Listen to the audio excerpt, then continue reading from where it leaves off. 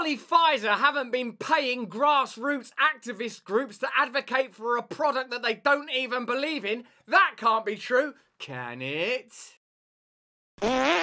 Hello there, you 6.4 million awakening wonders. Thanks for joining me on this voyage towards truth and freedom. Within you, there is a deep, deep radiance. Allow the effulgence to grow. Allow it to move forward. Allow the Empyrean within to shine without. The great forces must coalesce now. This is the march. This is the time. Remember your connection to the soil. Remember our connection to one another. Confront the systems of evil that are abound and all around. Turn on that notification bell right now. We make this content every single day. We don't want you to miss a thing. A bit like that Aerosmith song. Don't wanna miss a thing. You don't wanna. You gotta stay awake like Steve Tyler, baby. I had a fantastic conversation with the incomparable Lee Fang. Thanks you very much, I call him, because this guy is absolutely gorgeous. Let me know in the comments if, like many of our viewers over on Rumble, you find him easy on the eye. Proper eye candy Lee Fang. Let's not objectify Lee Fang. Let's listen to Lee Fang as he explains to us that Pfizer were investing in activist groups, in particular in Chicago, where there was some hesitancy among, let's say, African-American community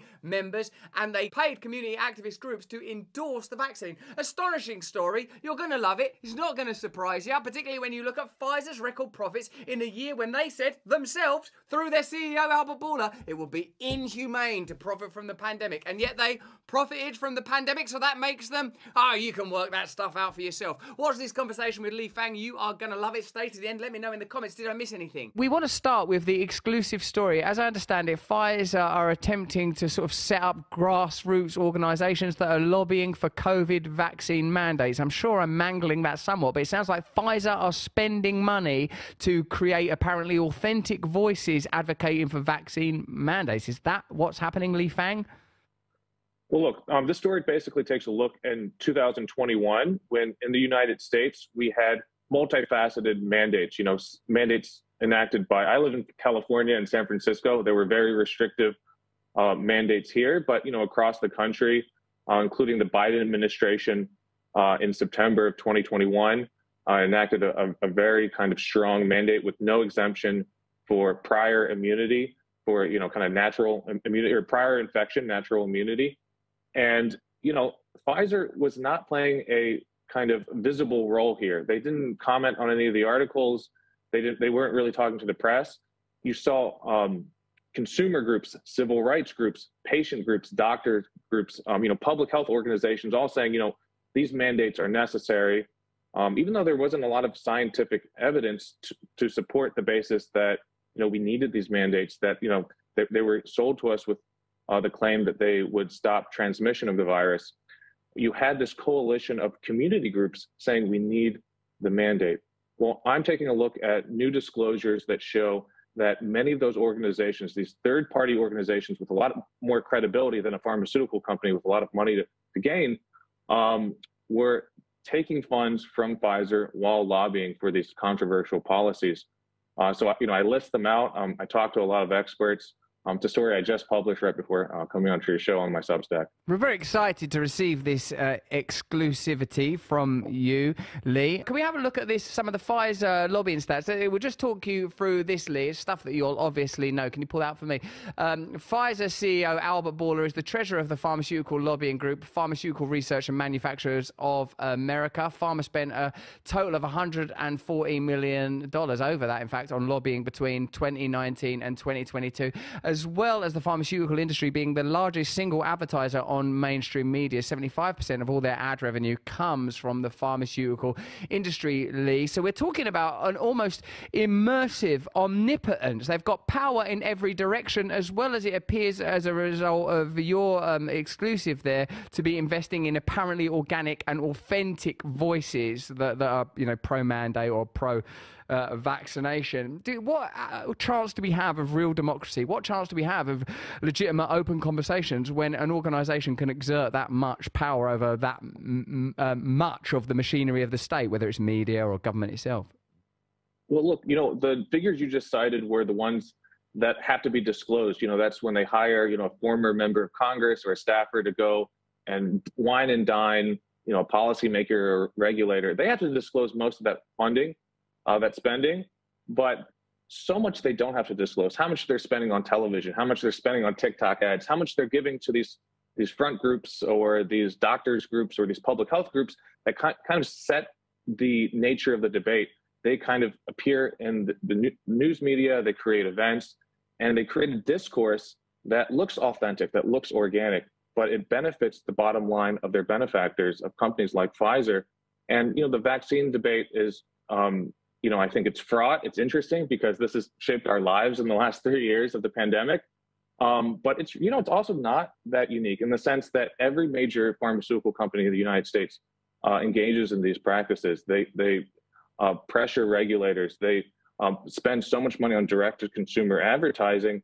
And really, they kind of just dominate the entire public policy debate. So, we can talk about a lot of other special interest groups, but pharma is unique in just the raw amounts of money they spend to control the entire public sector on regulatory, on policy, on really everything in terms of how it affects medicine and as it's practiced in the United States.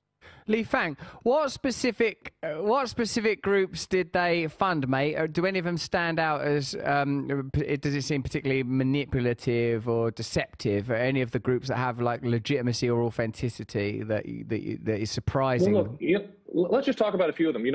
In Chicago, there's a very kind of controversial vaccine mandate. There are also discussions about vaccine passports. And, a large percentage of the African-American, the Black community in that city was not vaccinated in 2021. And one of the oldest African-American civil rights groups, the Urban League, Chicago Urban League, went out into the media and was asked, would this mandate hurt the African-American community? Would it kind of push them out to the sidelines? And she was very clear in lobbying and pushing back against that, saying, no, it's the mandate's worth it. It's worth it for our community. She never mentioned that, just prior to that interview, a few months prior to the interview, she received a $100,000 check from Pfizer. Not mentioned during the interview, not mentioned on the Urban League's website. It's not disclosed until this morning, until right before appearing on your show. The Consumers League of America, this is another consumer advocacy group that's kind of famous for standing up to corporate power, founded over 100 years ago, fighting against monopolies. They're a group that kind of mysteriously endorsed the mandates in 2021. Again, they received big money from Pfizer and even has a Pfizer lobbyist on its board. These are intricate relationships that aren't disclosed to the people reading these press releases who are getting pressured by these groups.